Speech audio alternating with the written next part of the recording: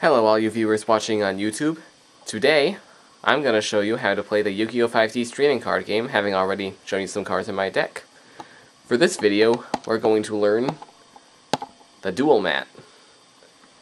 As you can see, I have my deck right here in the deck zone. That's what we call it. And up here you have your graveyard. All your discards go here, like if your monster is destroyed by battle or you play a spell or trap card. Next to that, you have your 5-card monster card zone. As you can see, it has a 5-card limit.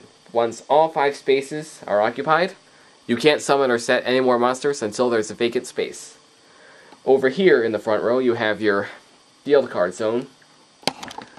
Field spells have the compass icon, and that just denotes a field spell. Here you have your extra deck zone for your fusion and synchro monsters, but we'll get to that in a later video.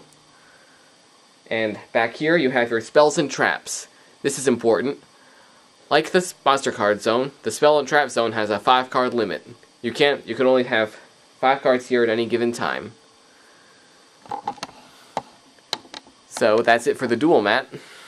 Next video, I'll start showing you some monster cards. Until then,